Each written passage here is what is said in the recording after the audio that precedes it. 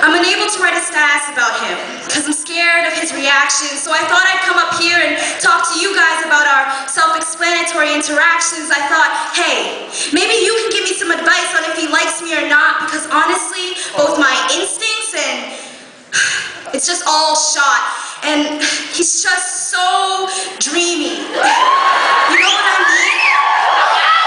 I swear everybody loves him and he supports every single team. I'm flabbergasted. I just don't know what to say. He comes to give hugs and I'm already blown away. I think it's the way he walks, the way he waddles down the halls, throwing high fives here and there. I swear, he knows you all. On second thought, maybe it's those eyes. They just stare right through to your heart.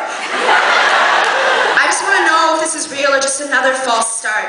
His favorite colors are blue and white, and he even knows the school song. He's got school spirit for days, and he couldn't do any wrong. And look, the only reason I'm up here today is because he's at home feeling ill, and I thought that I'd build up the courage and ask all of you, if you will, tell me if this is a good idea.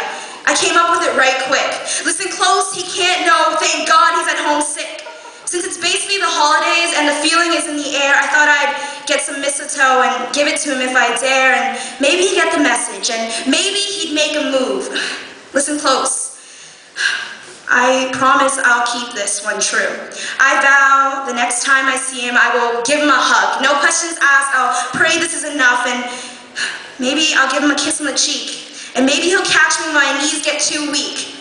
And hey, if not, there are the fish in the sea. I'm just hoping that this card is the one for me. Yeah! Whoa, you're not supposed to be here. Michael said you were sick, like, not because I